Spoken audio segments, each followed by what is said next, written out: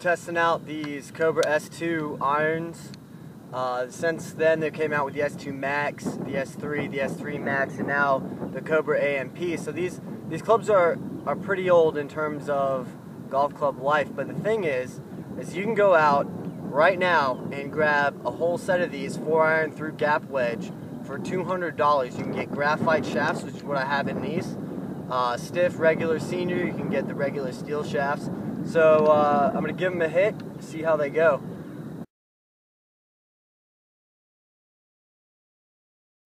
Red and white, 100 yards.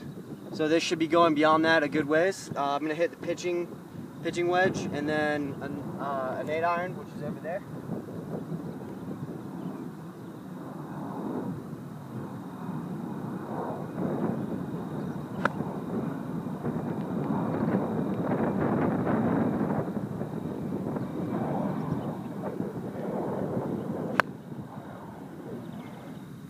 So something I'm noticing, this is the Adilla regular mid-kick graphite shaft that you can get in the Cobra S2s as standard. And my swing speeds aren't really that high. But what I'm noticing is there's a sweet spot to this club. If I swing harder, what happens is I get my hands are at the point of contact where the ball would be, but the club head's behind it with the regular shaft. It seems a little bit flexible for me, and this is a 65 regular, so I would take that into consideration. I would go a shaft flexibility strength up, because something that I could do with the Callaways and the steel shaft is if I really need to goose it and get some extra yardages, I could do it with just adding some more club head speed to my strike, and it would be fine. With these, the more you add club head speed, the worse it's going to get once you get to a certain point. It's beyond diminishing returns, it's negative returns. So here, I'm going to go ahead and demonstrate that for you. What I'm going to do is I'm going to hit about 3 balls regular, and then I'm going to hit about 3 balls with a little bit header, a little bit faster, where I'm trying to like goose it, get those extra yards. Then hit 3 balls very, very lightly. So let's give this a go and see how it turns out. Alright, so I'm going to hit these hit these 3 shots regular with the shaft that is sort of worked in over the day. So just going to give this a nice, for me it's a gentle swing. Give a nice gentle swing and see how it goes.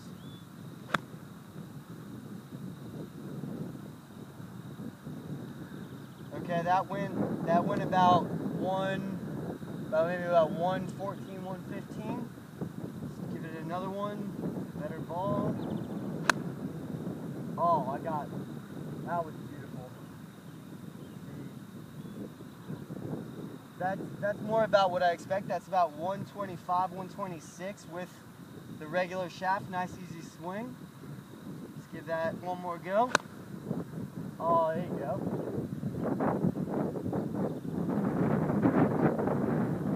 Actually, that went about further. So that's maybe like 130. And I'm giving it a nice easy swing. I'm not trying to coax any more club head speed out of it. So now I'm going to try to swing this club head fast, and what's going to happen is my hands are going to get there before the club, the ball's going to pop up and go right. So let's give this a go. Yep, up, going right. It's about 120 though. It's just, I don't have the control over it, so it still went pretty far, but it just super high and to the right because my hands are getting there before the club face does. Let's give another one with a faster club head speed. Again, way high and to the right. Let's give this one more go with the faster club head speed.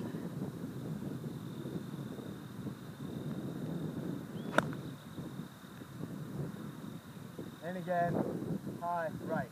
So you can't really goose any more yardage out of these clubs. Once you hit this club head speed that's limited by the flex of these graphite shafts, they're not going to be accurate and they don't really go any farther. So when I swing normally, nice normal swing, 125-ish. When I swing really hard, they're going higher, but they're also going 10, 15, almost 20 yards to the right. So now I'm going to go hit a real light swing and see what that does for it. go nice and slow. Nice, slow, easy swing.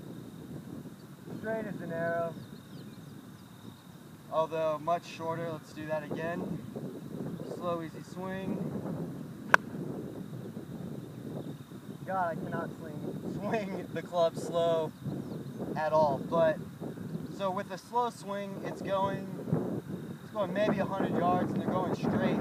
But there's this point where club head speed going this way, you're picking it up, ball's going farther, and it's keeping the distance. Once you hit this certain point, and it's very, very noticeable in these clubs, you know the second that you hit it if you swing too fast, because the ball goes a lot higher and it goes way right. So we're gonna get one more regular club head swing. The red post is 100 yards out. Yep, nice and slow. About 100 yards. And that's true across the range. That being said though, this club, it's incredibly light, and it pops the ball up. It pops the ball right up. I'm gonna go grab another iron, and I'm just gonna show you what I mean with the long iron that I usually don't hit that well. So I'll be right back. Okay, so got a 5 iron here and a 23.5 degree rescue, and the rescue is lofted about a degree higher. But watch what happens when I hit these two. They're gonna go. They both balloon up.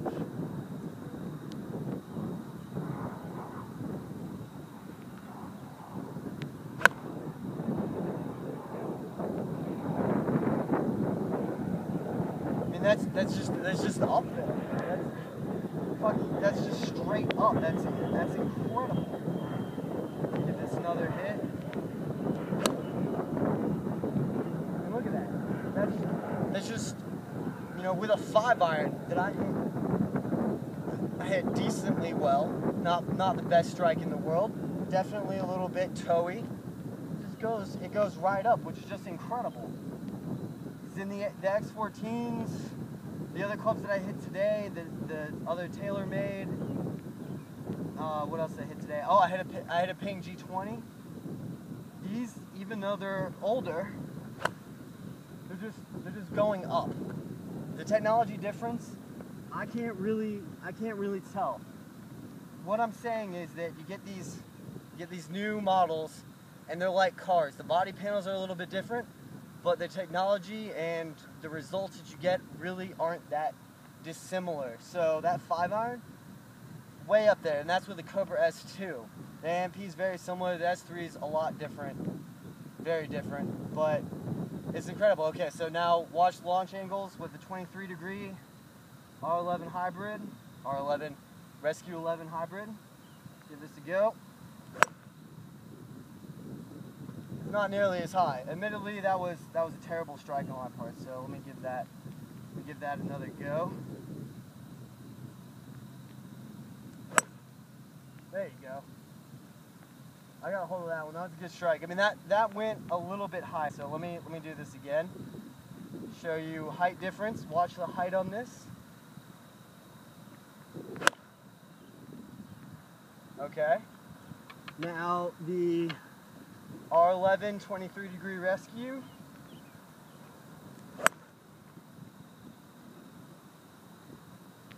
It's marginally higher. If you're on a linksy style course, it's a windy day, I'm taking the iron every day of the week, and I don't hit irons well. It's just the extreme perimeter weighting and whatever the hell Cobra's doing, they're doing it well, because I hit this Rescue 11 very well, and the 5 iron is not too far behind, and this Rescue 11 is lofted a degree higher, well, a degree and a half, but it's just, okay, I got a hold of that one went up there, but it's just incredible. And there's plenty of these deals that you can get. If you don't like Cobra, you're not a fan of Cobra, you don't like Ricky Fowler or whatever, you can get other clubs. You can get Burner 2.0, Superfast 2.0 irons, under $300, 4 through pitching wedge. Same thing across the board. G15s, same thing. There's a lot of great deals that are just a generation or two older that are out there, and I would say give it a go. That's it for me. Take it easy and have a good one. We'll see you soon.